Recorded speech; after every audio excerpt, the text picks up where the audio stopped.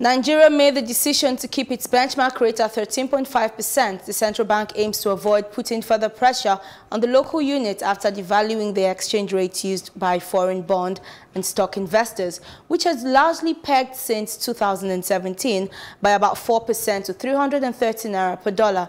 To get an insight on the state of the currency valuation, we are now joined by Wale Olusi, the head of research at United Capital. Good day, Wale. Good day. Thank you for joining us on the news. Now, kindly give us an insight. Kindly give us an insight on the activities of the markets.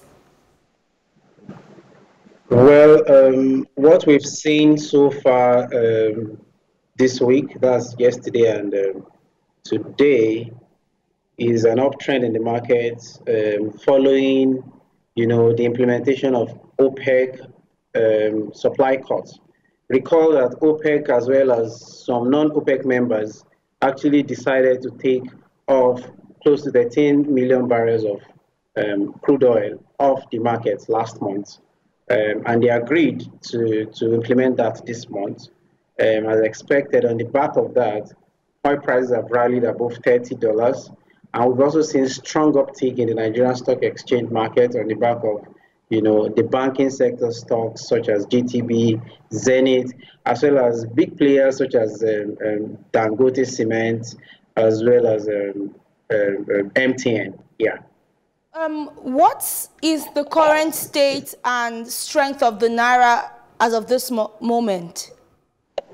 Well, what we've also seen is a situation whereby, because the central bank have started selling Naira to BDCs, the parallel market have also recovered significantly. As at yesterday evening, we saw parallel market trades in Lagos appreciating back to about 420, 415. Recall that was close to 450 last week.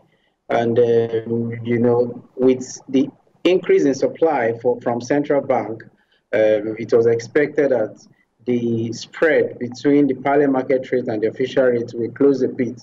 So at 415, we've seen some recovery in the parallel market. In the official market, the rate is still doing about 386 naira to $1 at the I&E window segment. So that's what we are seeing at the moment. Now, information has gotten to us that the IMF has finally, transferred the money to Nigeria through the CBN. How do you see this impacting on our reserves?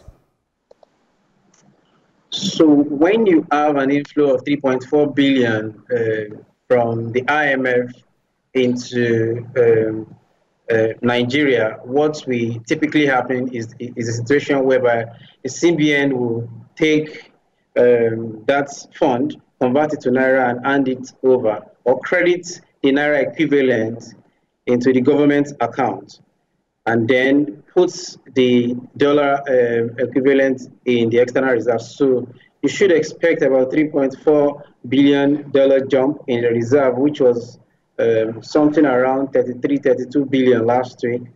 That should jump back to about 35 or 36 this week. So we think that inflow is positive for external reserve. It is also positive for the ability of the central bank to meet dollar demand in the market and provide some more liquidity in the Nigerian currency market. What are the rates for investors in the OMO market? What are we seeing?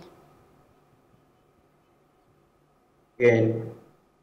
Did you get that? How favorable are interest rates for investors in the OMO market? What are we seeing currently? Oh, okay. So for the OMO market, what we continue to see is a situation where central bank is still selling OMO at about 12 to 13%.